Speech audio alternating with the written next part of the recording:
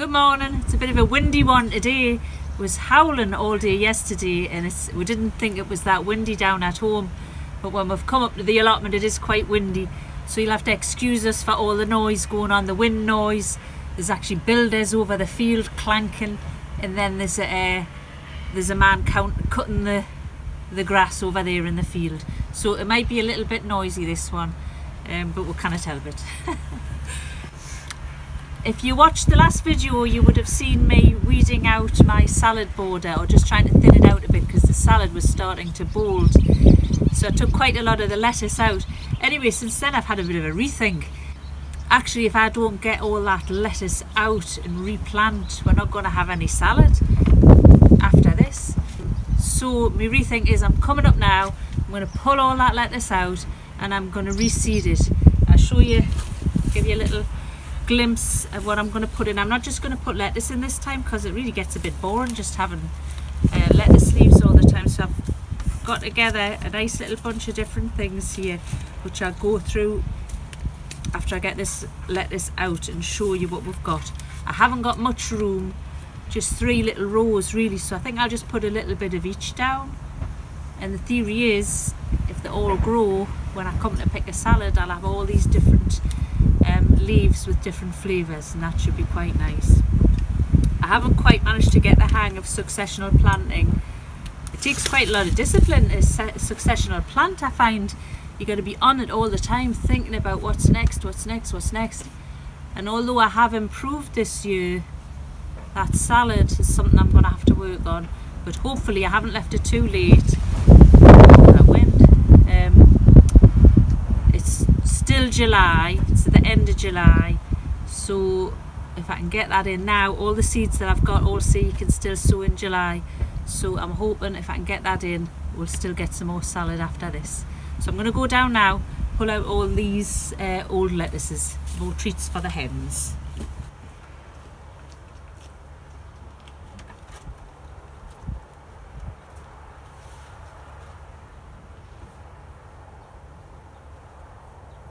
So this is back to the salad bed again.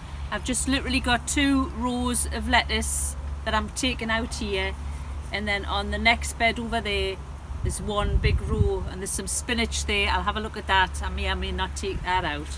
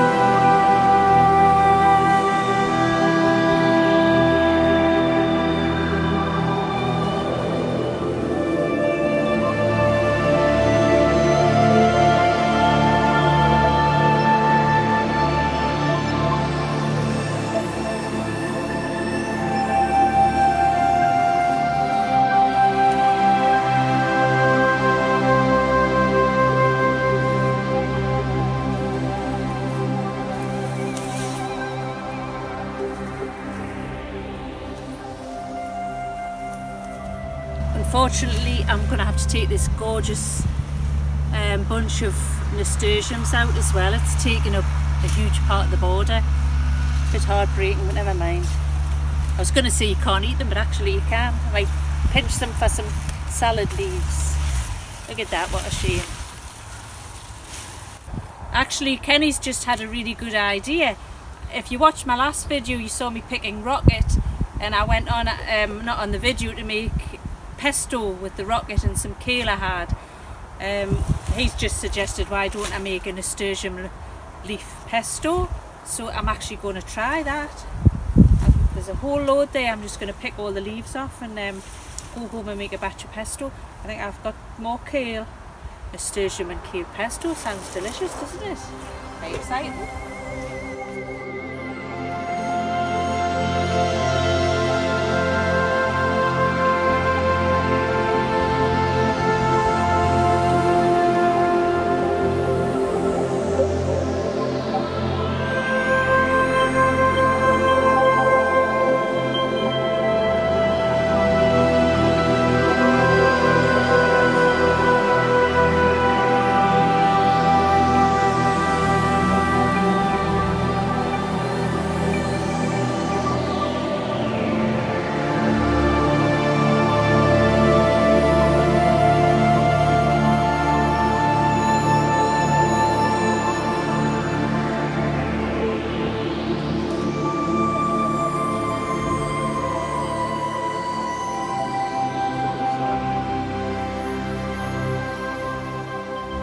There you go, I've got quite a bit of area now to plant with new salad. I'm quite pleased. I've just weeded it out and popped some compost on the top to give the new seed a chance to take hold. I'm not a great fan of seeding in place. I usually like to seed in the greenhouse. It just gives you a bit more control. But I don't really feel like I've got the time in the season to be able to do that this time. I just wanted to show you this, which I'm pretty pleased with. It's the first time I've tried parsnips. They're just going to be next to this salad bed here. You can see them poking through. They're coming on really well.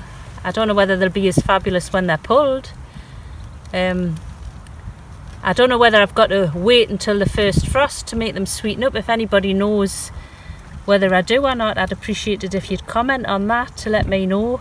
Will they be sweeter if I leave them until after the first frost? I've got a good handful of seed packets here. I don't know whether I'll have room for all of them, but we'll see.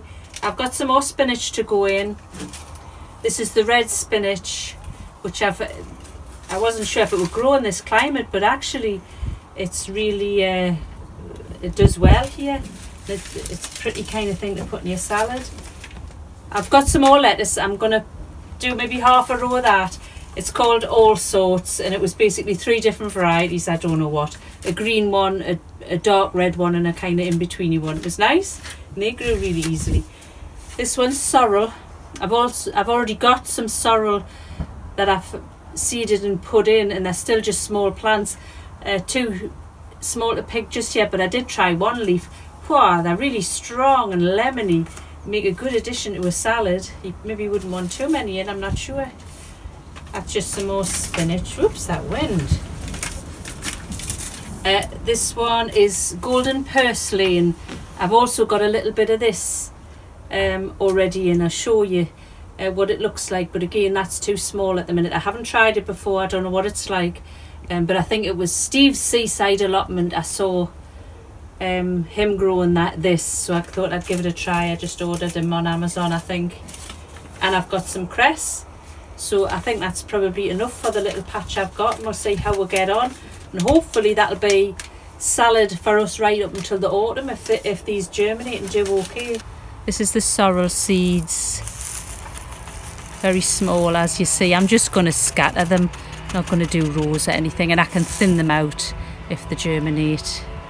I'm just going to keep the sorrel all together. This is already sorrel, so I'll just put them all in the same little spot.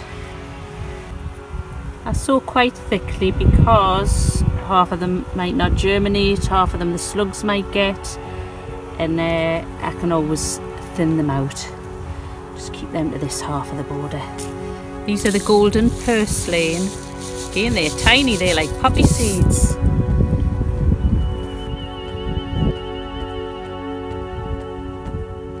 I'm going to put the red spinach and then the green spinach in this half of this little patch here.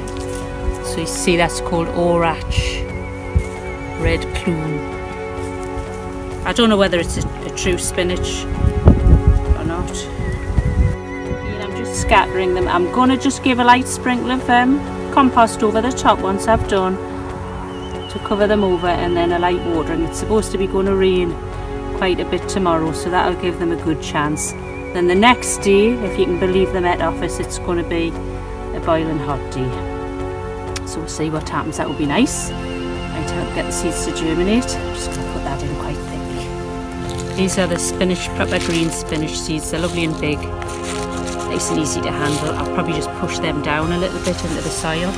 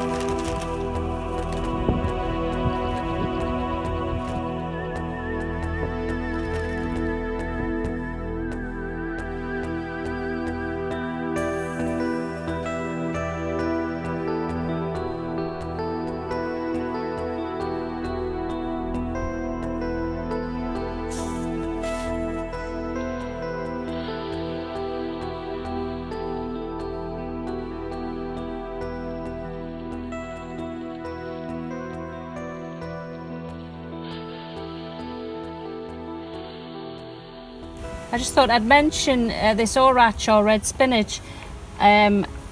Normally with salad leaves, certainly with lettuce and spinach, you take off the biggest leaves and let it just keep, the smaller leaves keep growing. But actually I think from doing the same thing with this, I think it's been the wrong thing to do. I think what I should be doing is nipping out the top, the growing stem.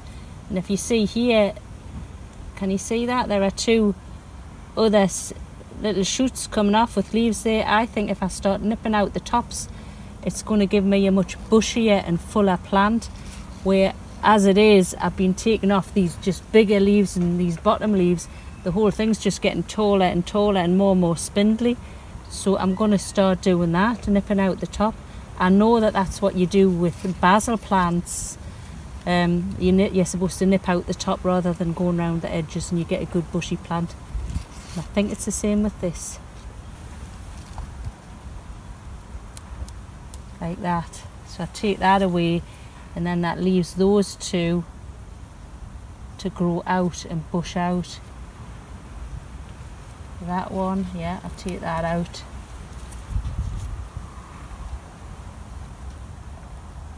And I'll take that out. And that's a little experiment. There's little tiny leaves at each point where I've nipped it out just below, and hopefully that'll make the plant bush out. As I've said, I'm not that keen on sowing seeds direct. I prefer to do it in the greenhouse because I feel like I've got more control. When the tiny little seedlings come up, you know, they're really delicious for slugs and what have you. So I'm going to show you, I've got a special recipe for slug bait to deter the slugs. It really works, it's great. And I discovered it, I think it was on Pinterest. I found this little recipe. I had tried beer traps, where you just put beer in a little container and put it flush to the soil, and of course the slugs do like that and they all dive in. But to be honest, I wasn't very keen on buying beer and feeding it to the slugs. We actually ended up using, you know, quite a bit of beer. And even though I bought, I think it was called Galahad from Aldi, the cheapest beer you could ever buy, nonetheless I still didn't want to spend money on beer for nothing. So this is not exactly free because you've still got to buy the components of it, but it's a lot cheaper. this slug bait is made up of yeast, dried yeast. If I can show you.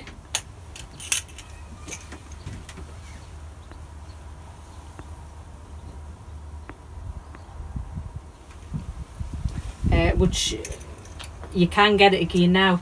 Actually, during lockdown it was pretty hard to get, almost impossible. Anyway, it's back on the shelves now. Just ordinary sugar and flour, any flour that you like. And so you want some containers, depending on how many you're going to put out. Now I've put 4 little beds of salad out, so I think I'll just do the 4. Or maybe do 5 since I've got 5 containers. Actually, that one's nasty, I'll not bother. So all you're going to do is, you can make up a bigger bottle of it. That probably might be easier. Oh, this one's full of little bugs. These have been sitting outside, that's why they're like this. Anyway, so you just want a little nubbin of yeast like that, just a 1/4 teaspoon, or you know, it's not an exact measure. And it's actually the yeast that the slugs go for, that's why they like the beer. They can smell the yeast, I think, in the old dive in. That'll do. And then you want probably the same again of sugar. The sugar is there, if any bread makers out there, you'll know this already. The sugar is there to feed the yeast. That keeps the yeast active and keeps it going.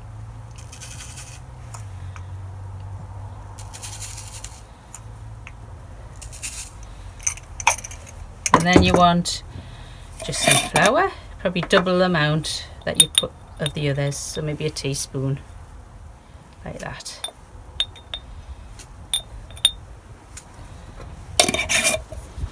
And then you just top these up with water, give them a good old stir, and then put them into the ground, flush with the ground, and Bob's your uncle when you come back. They'll be full of slugs, I can guarantee it.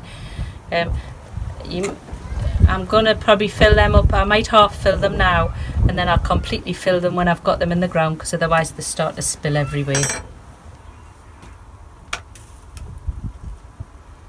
Just half fill that with water.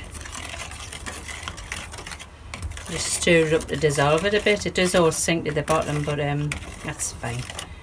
And then I'm going to dig a little hole. I'm a bit premature with this really. I should probably have waited for my seeds to germinate, but I'll just stick this one in anyway to show you.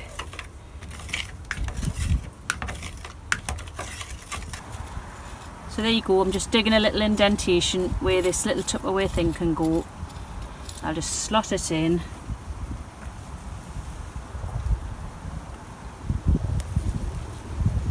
And make little ramps so the little slugs can climb in. And then I'm going to top it up with water. I'll give it another stir. I've left my spoon back at the shed though. I'll give it another stir and that's it. Now the only issue that we have got is we do have a couple of naughty resident crows. I think they live in the tree behind, and I think it's them, but every time I put these in, when I come back the next day, they've been flung over the garden somehow. And it's just a mischievous kind of thing that a crow would do. So I'm going to have to put some kind of little something over it to try and stop those crows from getting them. They're so naughty.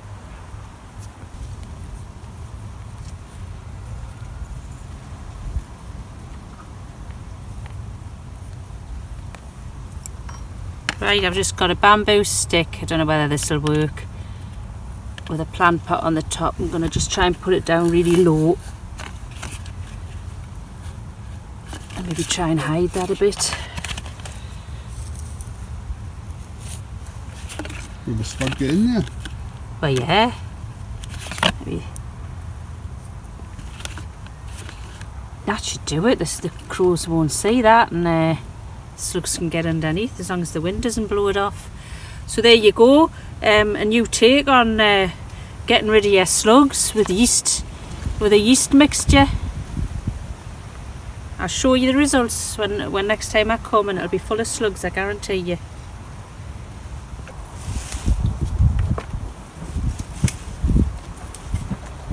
What do you think about nasturtium pesto? Think it'd be nice? Not nasty? Maybe a bit bitter? Anyway, I'm going to give it a try. I like the idea of foraged foods. And although this did grow in my garden, so it's not strictly foraged, is it? Kinda is. I hope you enjoyed the video today. Trying to reinvigorate my salad borders. As you can see, we're on a new channel. If you'd like to help us grow our channel, if you're enjoying the videos that we're putting out, it really helps if you like our videos or comment on our videos and subscribe. I would really appreciate that. I hope you've enjoyed it. As I say, I'll let you know how the nasturtium pesto works out. Maybe in the winter I'll even show you something I cook with it when there's nothing going on in the garden. And I'll show you all the slugs in the slug trap next time we come up. So hope we have a good day. See you on the next one. Bye.